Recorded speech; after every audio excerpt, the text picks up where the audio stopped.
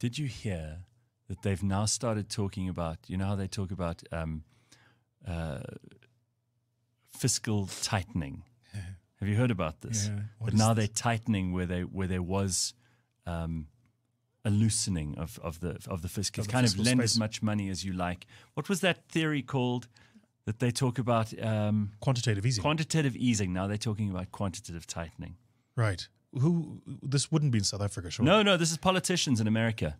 Right. They're trying to reel back in an economy that they printed that they let run loose billions of dollars into, and just thought everything would be fine. Yes. I mean, there's a new theory in economics, but it's a rubbish theory. I'm constantly on the money with this because, because of what it is that we do and where we raise capital. Yes. When they make decisions like this, it affects us. Look, one of the problems with politicians is that they run experiments. Politicians, in my mind, are like, they're like these doctors or these scientists that go into a lab and run an experiment, then they leave before the results come out. So they're not invested in the outcome of the experiment. And they don't care how much damage is done. Now, this is exactly the point. So if you're any scientist of any repute, if you're running an experiment, you're going to be charged with the responsibility over that experiment.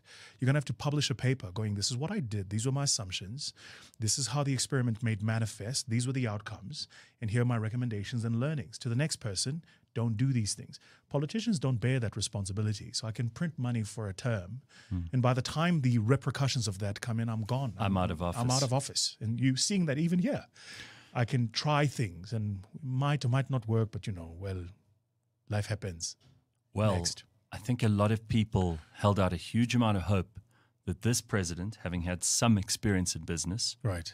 And I mean, you would be right to, I think, raise an eyebrow when people say he had experience in business, because really he was the first beneficiary of being politically connected in business. Sure. Whether or not that makes him a good businessman or not, he is supposedly worth a couple of billion rand. Sure. People held out a hope that maybe this guy would understand those principles of basic economics that you spoke about just now, and be able to implement things that would grow the economy, which I think, this is uncontroversial, growing the economy is the best way to make people's lives better. And is the majority party's slogan not a better life for all? I love how you kind of led up to that. I think this is uncontroversial because actually it is. There are some who think you can broaden economic participation without growing the economy. I mean, the mind boggles, frankly.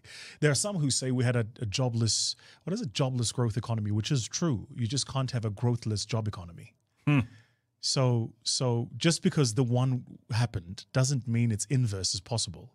It certainly doesn't mean you want the inverse.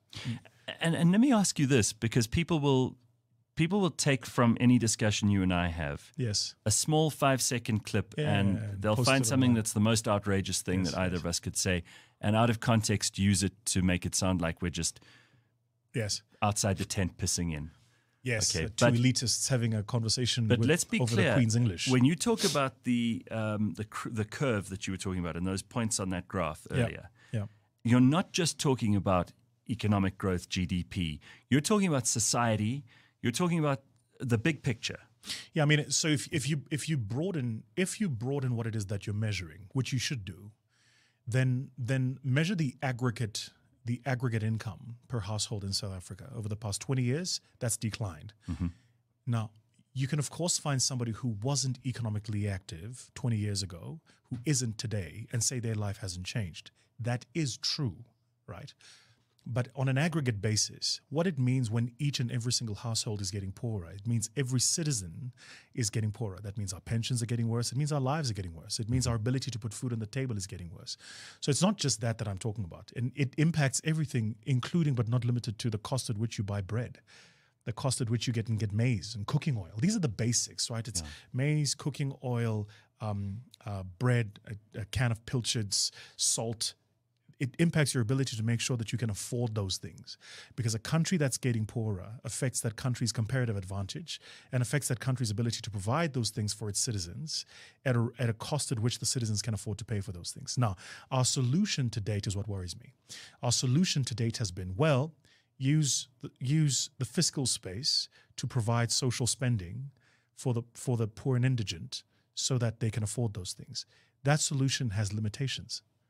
Unsustainable. And it's unsustainable. It has limitations.